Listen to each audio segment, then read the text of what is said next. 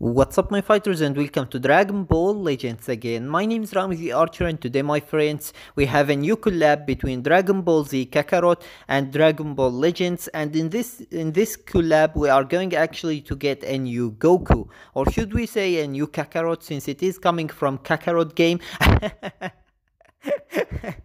Anyways, as you can see in the description, his special skill Heat Up gives his next strike or blast arts a chance to inflict feint, which is really awful. Anyways, it also draws his special move arts Kamehameha to crush your foes, which is really broken. If his special move deals a lot of damage, this will be really broken.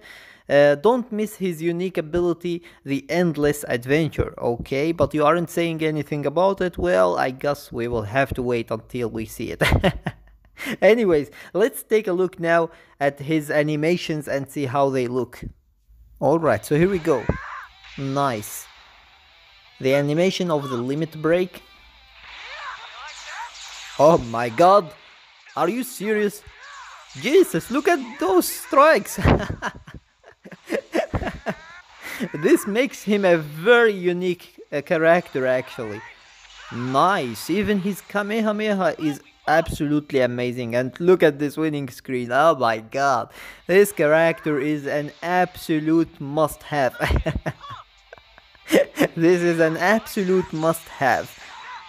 A very easy absolute must-have actually, and the best thing about it is that he is an event character, so you are going to be able to grind him, and he is a free-to-play character.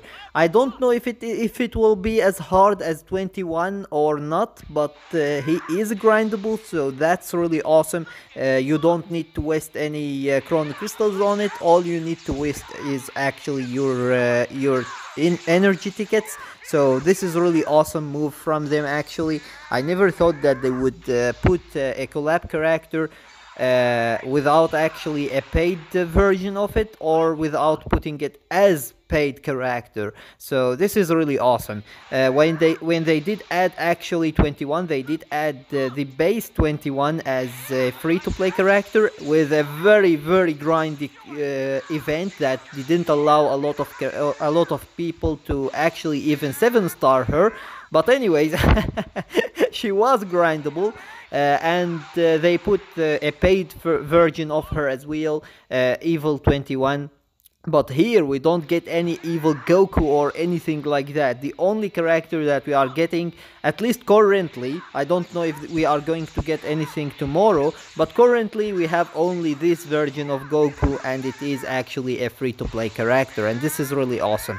So anyways, this is my opinion about this character. Let me know your opinion about him in the comments section below. And with that being said, that was everything for today. I hope that you enjoyed the video, and if you did, give it a thumbs up and share it with your friends so that they can enjoy it too.